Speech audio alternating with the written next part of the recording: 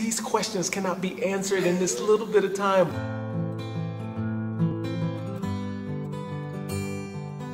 Hi, my name is Cajardo Lindsey, and I am originally from Cincinnati, Ohio, but I came here by way of Bloomington, Indiana. I've been living in Denver since 1997. I had no interest. I was all into sports, and it wasn't until law school that I actually got into acting. So you're in law school. How do you get turned on to theater then? I was getting the best grades of my academic life in law school, of all places.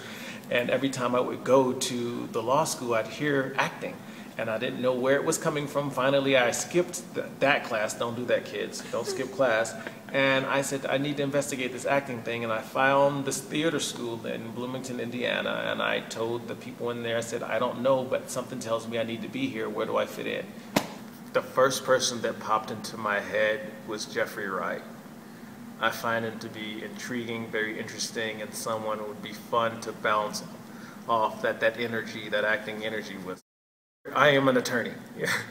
I have my own practice. I've practiced for, about 11 years now. Started out as a prosecutor with the Denver District Attorney's Office.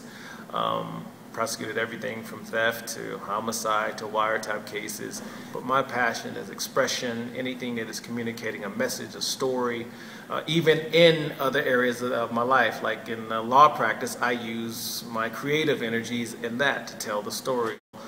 If we're looking for peace as a nation, then I think we should be that peace and be the example of that, as opposed to trying to force people to do something that we don't approve of. That's what I want to do for myself, be the peace that I want to see in the world.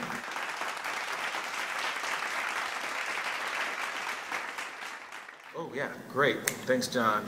I do personal injury, so if you've been hurt in an accident, give me a call. I'm shameless because I'm really serious about my cases and protecting my clients and giving the victims a voice.